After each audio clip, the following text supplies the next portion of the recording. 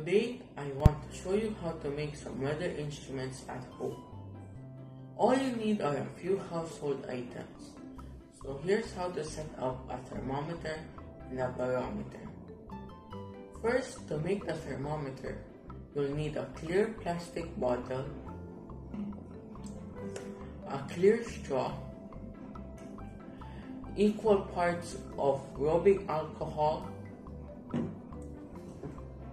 and water, food coloring, and clay. Now to start off, we're gonna mark the straw in equal increments.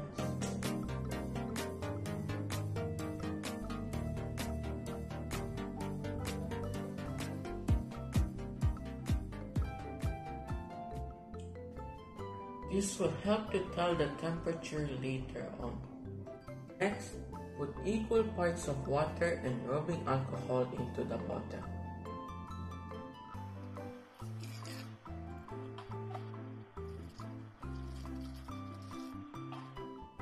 Add a few drops of food coloring and mix.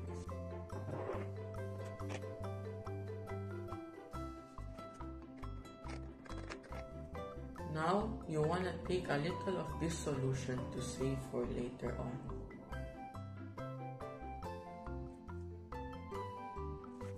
Then, you want to insert the straw into the bottle, making sure the lower portion is fully submerged.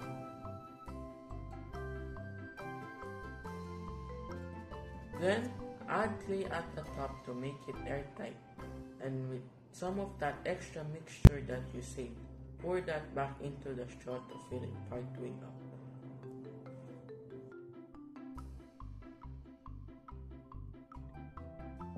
Now you're ready to use your thermometer. If you place it in warm water, the liquid in the straw will rise.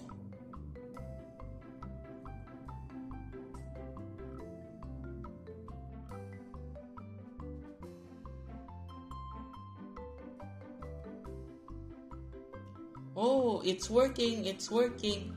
It's going up. And it will also drop when placed in cool water.